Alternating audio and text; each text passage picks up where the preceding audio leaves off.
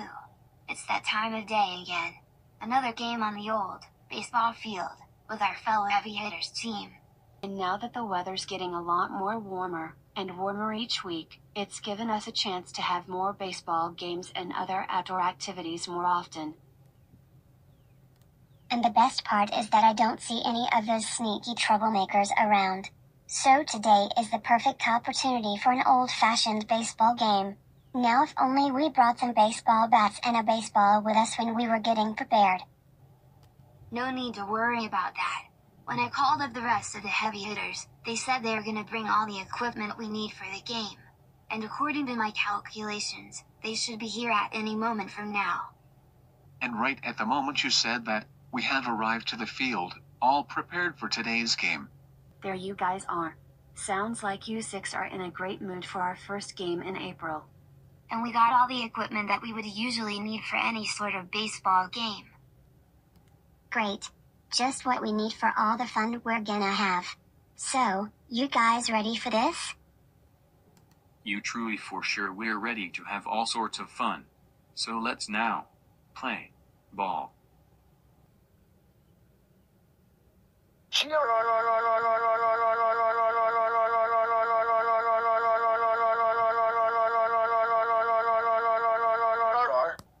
have got to be serious right now. Those three have left the house for another baseball game. Yes, Tilden, you're gonna have to deal with it. Who said you could be in the video, Junior? You know you're breaking the fourth wall, right? Just do me a favor and get out of my sight. Jeez, you don't have to be so rude. I can do what I want, Junior. You know what? I am going to the baseball field, and I'm going to shut this down once and for all. And I just have the perfect idea to do that.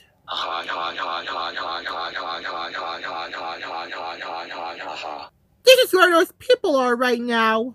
Good luck trying to make me get a strike villa. I'm so going to get this swing like how Rocky would tell me to be brave. Oh really? We'll see about that, Hank. Be prepared to hit the baseball. Good luck.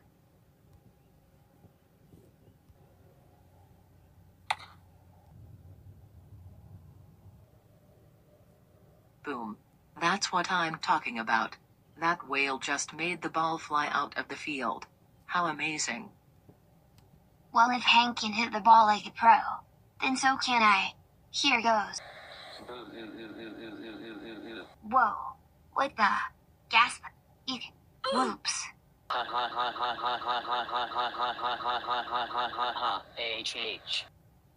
Ouch. That really hurt a bit. But at least my baseball cap was able to protect me. Seriously, Toad? What is your deal? Why would you jump scare Baby Shark like that? He could have gotten hurt if he wasn't wearing his baseball cap, or if the ground was hard and not soft. Don't ever do something like that again, mister. Well, I'm not a doctor, so it's not my problem. And where did you get that attitude from? You don't ever talk back to us like that. That is just plain rude. What brings you over here anyway? It's not like you can just burst onto the field for no reason, like what you just did just now. Well, I do have one good reason. I'm here to shut down this entire baseball game. Nope. Not gonna happen. You may not shut down our baseball game at all. You are not our coach. You'll need to become one in order to do that. Oh, too bad. I do what I want and you do what I say. The same thing goes for you, whoever is watching this video. You do what I say, because I do what I want. Understand? Good. Hey, stop breaking the fourth wall and forcing the viewers to listen to you. You're not an evil villain. Now cut it out before we're gonna have to call your parents. No way! You're gonna do what I say and end your baseball game this minute before actions take place. Toad, this is your final warning. If you can't act right, we're gonna need to send you home. Now, cut it out. That's it. You will ask for it. Take this for your trash, people. Hey, excuse us, Toad. Don't you think about it. Put that machine down or else.